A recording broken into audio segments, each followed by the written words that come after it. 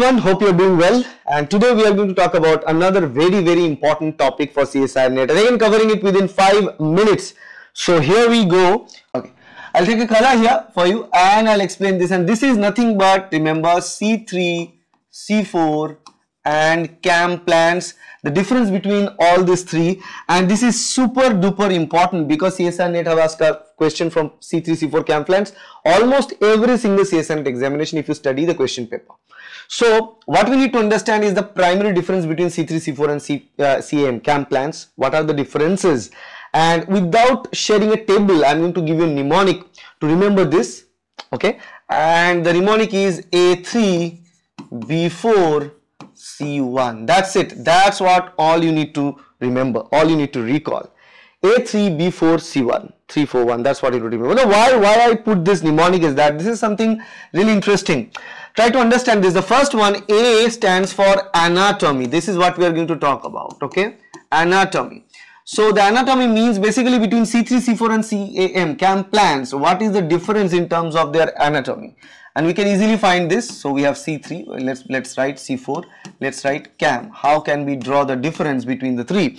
So regarding anatomy, we can tell that in the C3 plants, the process of photosynthesis takes place in the mesophyll cells, right? In the mesophyll cells, okay. But in C4 plants, we have what? In the mesophyll cells, obviously, but we have bundle sheath cells as well. Okay, the mesophyll and the bundle sheath cells.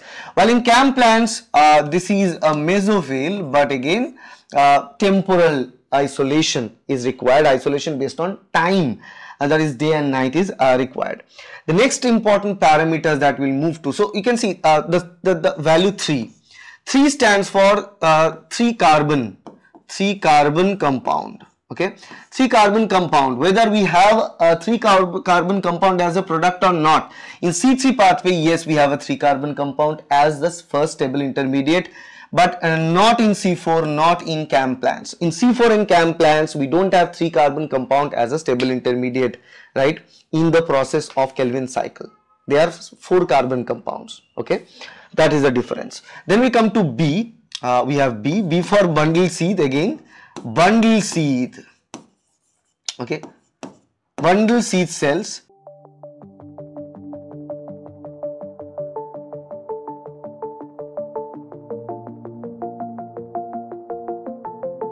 Bundle sheath cells, if you want to talk about the bundle sheath cells, in case of C3 plants, we have the presence of bundle sheath. We require, obviously the bundle sheath is present, but you require the process of the photosynthesis in C3 plants to engage bundle sheath cells. The answer is no, we don't need that.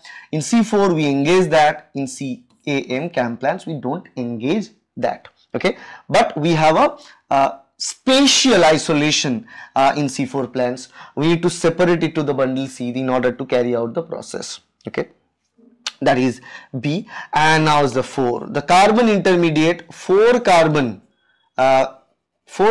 compound intermediate produced as a result of C3 pathway, no. Produced as a result of C4 pathway, yes. As a result of CAM pathway, yes, produced. The last one is C, and we are at very close. That is C for crustacean. Actually the C is crustacean acid metabolism. So basically, whether they follow the crustacean mode of metabolism in the plant or not. So basically, follow CAM mode or CAM mode of carbon dioxide fixation by temporal isolation. The answer is no for C3 plants, no for C4 plants, but yes for CAM plants. That's why they are called as CAM plants, right?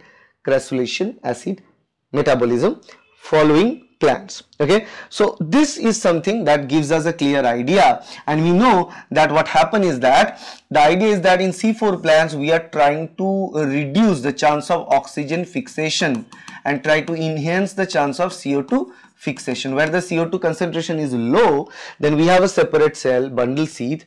We separate that so that the process can be done swiftly. So this is C4 pathway, or C4 plants follow a separation that is known as a spatial separation. While in case of CAM plants, their stomata opens only at night, where the chance of water loss through the stomatal opening would be low in climates like desert, very hot and dry environment. If they open the stomata during daytime, then there will be water loss from the plant. To prevent that, they open the stomata only during night. So in case of the camp plants, they have a temporal isolation or temporal separation. Temporal, why? Based on separation based on time, because stomata opens at night, the process will take place at night. In the daytime there is no such process of carbon dioxide fixation in camp plants. So that's the difference between C3 plants, C4 plants and camp plants. I have written all the table only based on the simple mnemonic A3, B4, C1. If you remember this, recall this A3, B4, C1, A3, B4, C1, you will recall that for entire life and you will never forget. Okay, so that's the beauty about mnemonics. If you like this video, please hit the like button, share this video to your friends and subscribe to get more videos like that in future. Thank you. Bye.